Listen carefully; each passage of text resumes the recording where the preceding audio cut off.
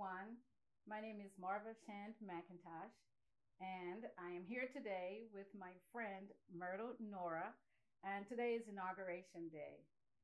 Every Inauguration Day for the past five inaugurations, Myrtle and I, we get together to celebrate Myrtle's hard work. And we're here today to hear her story and to hear how hard she works and exactly what she does. Today, millions of people saw her work. She works on the Capitol, and I'm going to let her tell us exactly what she does. Before that, Myrtle and I are immigrants to the United States. We came here over 40 years ago. She came from the Twin Islands of Trinidad and Tobago, and I from Jamaica. And we're some hardworking immigrants. We've been working in Washington, D.C. I work as a speech language pathologist, and Myrtle work as a textile specialist. So I'm going to introduce you to her because today it's all about her. And let's hear her story. Hey, Myrtle, how are you? Thank you for having me. Yes, yes. So tell me, where do you work and what do you do? Okay, I work for the U.S. House of Representatives for the last 20 years. I'm a textile specialist, meaning I do all the window treatments for the Hill, meaning the Rayburn Building, the Longworth Building, the Cannon Building, and the Capitol. Wow. Wow, Yeah. that's a lot of work. Keeps me busy all day long. All day long. Yes. So you do that bunting, that beautiful patriotic bunting that everybody was looking at today when President Biden took the oath.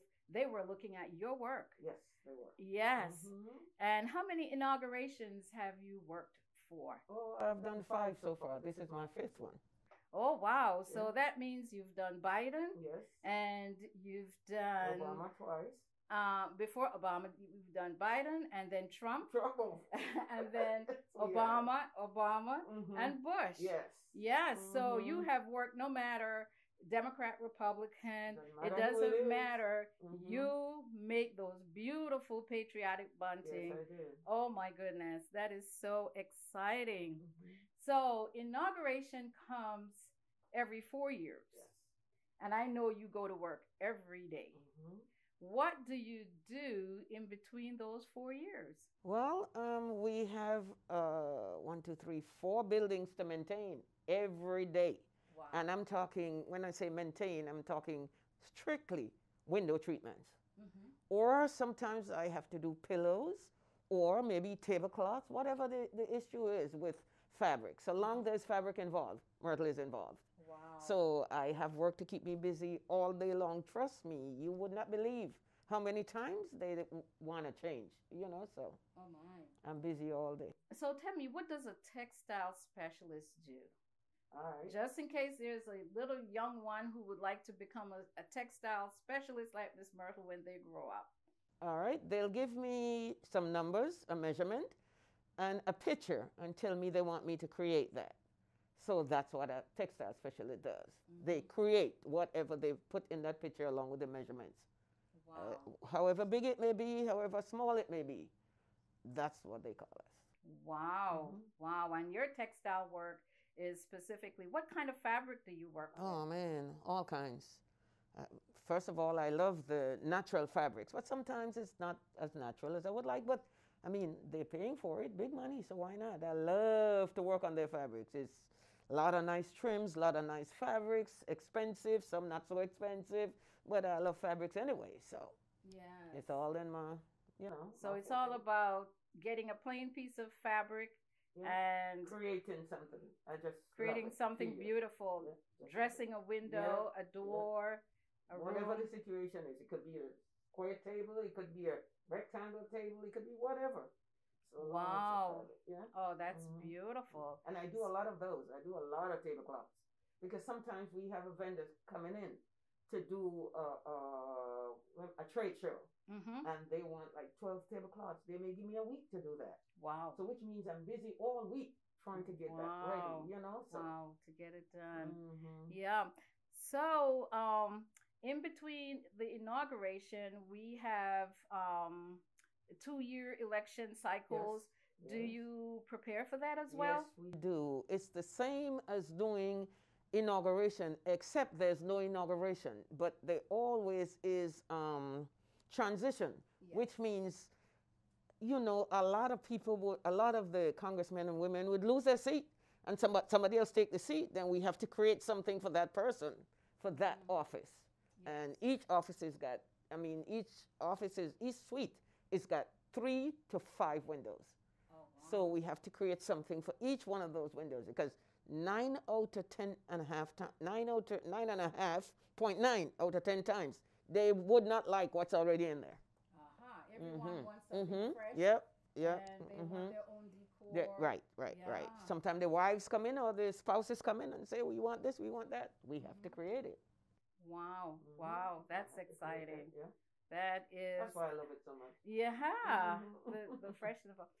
So, in addition to the window dressing and the pillows and the table, what else have you worked on while you were there on the Hill? Well, one of my greatest moments, I've done the catafalque that Ronald Reagan laid on. I've done the one Rosa Parks laid on. For me, those two were originals, and those were my biggest achievements so far, except for the Obama's inauguration. And everybody know why. Yes. Well, go ahead and tell us about your favorite activity. I mean, your favorite inauguration. Yes, that's go ahead. Favorite. That was my favorite. We had before Obama's inauguration, President Obama's inauguration, they had some decors before, but it wasn't as outstanding. You know, the painting was just so dim. And so my boss came to me one day and she said, Myrtle, we want to create something that is more outstanding, more bold, that we can see. She said, let's try something. And so she got the fabric printed and all of that. And with the stars bolder, I don't know if anybody would remember looking at the difference between this one and maybe Reagan's or whatever. Anyway, so she brought that in, gave me my measurements and told me, do this. Wow. And so that's what I did. Wow. Oh, that is exciting. And when we have someone who lay in state those are at the Capitol. Yes. All the black that you may see around the doors. I mean, the big doors have swags and side panels, and then the catafalque is laying there. I do all of those. Yeah. Wow. And I have to do them in a hurry too. Because when somebody's dead, they're not waiting for you. You have to get it done. Right. Yeah. So I mean, and I got prepared for that from my early years. Tell us about that. I started out cutting up my mother's sheet and pillowcases and things to make clothing. And then after that, that was while you were living in Tobago. Yeah, quite a youth. Maybe not even a teenager yet. Yes. And then I did go off to high school and all of that, but in the times, high school was not my forte. Yes. So, you know, some of us like to do things with hands and so on. So they sent me off, you know, with one of my cousins. I did stay with her for a couple of years, but she was not very accommodating. So I went off to Trinidad. And in Trinidad, now, they had lots of garment industries. And so I got a job in one of them. And I had to put like 300-400 pockets together in a day. So I can get paid, and it's got to be neat. I don't know if anybody remember what the shirt jacks look like with 4 pockets outside, and you wear that shirt outside. And these pockets had to be neat. Wow. Really neat. So I had to be fast, and I had to be neat. And boy, is it paying off today. Wow. It's paying off really great today because I still got my speed, and I still have to be neat, and those are a couple of the things that, you know, my bosses talk about all the time. On top of that, we think you're a genius at this. Yes, we think you're a genius. Yes. I just love what I do. I love my job. That's why I'm not retired yet. Yes. So I think about the people who lay in state at the Capitol. We had Rosa Parks. Yes. We had Coretta Scott King. Yes, we had Ronald Reagan. Ford. We had President Ford. We had we had John Lewis. Yes. So all of that. When we look at the pictures of the body that is laid in state there in the Capitol, we're looking at your work. Yes. Most of the times it's in black. Most of the times. We have done burgundy, but most of the times it's in black. And whatever black fabric you've seen around, all around the doors and whatever, I'm the person doing that one. Wow. Wow. And we have guys that install, but I am the person making them. Yes. So, Myrtle, let's talk about January 6th. That is a day that we will not forget. A friend of mine called me and she said, you need to look at the news. I know you're busy at work, but you need to look at the news. I looked at the news and my mind went straight to you. I called you. You told me you were okay. Now, you tell us your story about that day.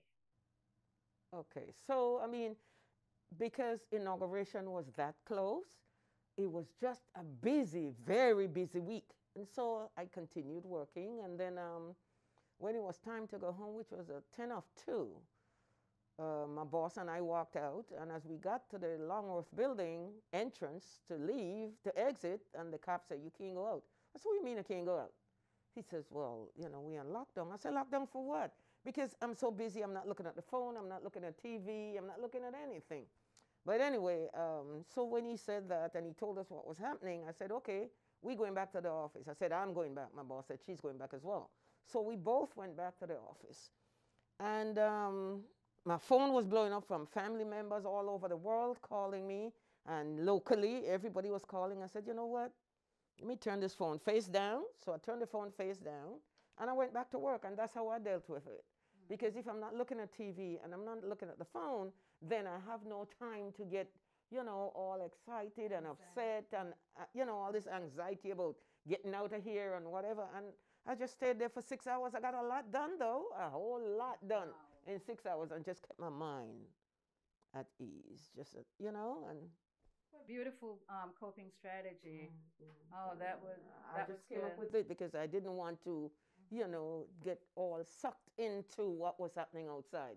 Because that's what everybody wants, for you to be sucked into that and lose your focus. I didn't want to do that. So I preferred to go back to work. And you were able to accomplish your work. I got a lot done in those 6 hours with no disturbance. So that was great for me. Yeah. Wow. Oh, that's awesome. Yeah, you have some wonderful coping strategies, because the rest of us were out here worried about you and you know, just wanted to know, when is this going to be resolved? But you made use of the time. So your project was on time for today, Inauguration Day, and what a beauty it was. I didn't have to work on a Sunday to accomplish my goals, and I was really happy for that, you know. In the meantime, my husband was home looking at TV and getting crazy because, you know, I'm not seeing what he is seeing, and, you know, but I know I was okay so long I stayed where I was, you know, and with God, all things are possible. Awesome. Awesome. Yeah. One of the things that I want us to talk about a little bit is all the awards that you have gotten for your work. I think it's in the bag over there. And I am always appreciative when people who you work with acknowledge your hard work. And they did that. And I just want to pull out a couple of your work there. Let's see.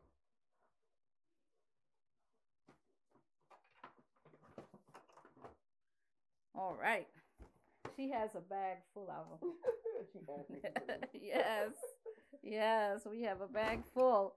And the first one that I'd like to share with your audience is a certificate presented to you in recognition of extraordinary effort.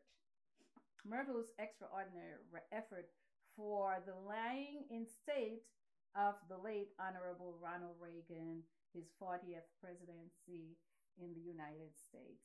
And this was in 2004. A long time. So you've been doing this for quite a while. That's really awesome. That is good. Then let me see what else we have that we can share with our audience.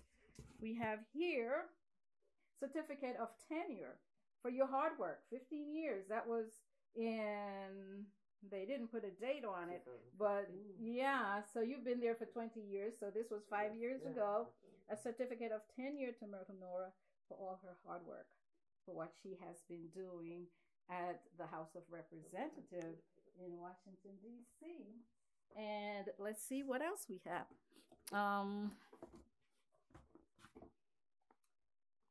Let's see, logistics, 2016 logistics, the big DEAL, the Big Deal Award. What was this, Myrtle? Well, they were picking the person that was most valuable at that. They did a what do you call it? What they did? This is from the House of Representatives. Yes, they did. They had voting, and everybody had to pick the person that they thought was most valuable in their department. Wow! And so everybody has voted me. So the chief officer of logistics endorsed this. Wow! Thank you for your efforts and dedication. The service you provided to the House community is a key part of the logistics and support overall and its overall success. Wow. And that was the team. And there you are with your beautiful smile, Myrtle. Awesome. Awesome. Awesome. This, oh my goodness. And then we have Myrtle usually makes sure she gets all the training that she needs to stay on the cutting edge of her job. So she went to North Carolina. Tell us about this. That was very exciting. I started going there from 2003. And sometimes I even went twice a year. And boy, did I learn a lot. I mean, you know, the school was very prepared to, teach you and, to make sure that when you came back, you were as professional as you could have been, and I really enjoyed those trips. I did it like maybe about 10 times. Wow. This is just one. Yeah. Yes. I did all kinds of things with them. Oh my goodness. That made my skills got better. So no wonder you're so sharp and so much with it. And let's see, this is another certificate of tenure. That was when you were 10 years. Yeah. So we have 15 years and the 10-year tenure. All right. So during the Obama years, 2009, we had lots of articles, from Trinidad and from the Columbia Union Visitor magazine. This was an article. It says Metropolitan Church member creates bunting for the inauguration. And I was lucky enough to write this article. And one of the things that I like with Myrtle's journey, she shares it with me. And every inauguration day, we celebrate together. One year, Myrtle and her husband and myself, we went to inauguration ball. Another year, we toured the building. We toured the Capitol building. And another year, we just sat at her table and drink a bowl of soup. And here we are, 2021, and we're just celebrating your hard work, Myrtle. And, God has blessed you. You're a genius and just a hardworking person. And we just say kudos to you, my friend. And may God continue to bless you. I know that this has been a hard year for you. Your mom, passing in COVID and just living through January 6th. It's been rough, but you're still standing. And, I just want anyone, just go back and look at the inauguration event and all that beautiful background work. That was Nora. That was Miss Myrtle. That was Miss Myrtle Nora. So congratulations, Myrtle, and may God bless you. Thank you so much, Marva. I can always leave it up to you. You will find a way to do it. Well, I like to be with people who are going places, right? Yes. I may not want to, but Marva will make sure it's done. Yes. But congratulations on your hard work over the years. And may God continue to bless you. Thank you. Yes. And this was another moment with Marva. Yeah.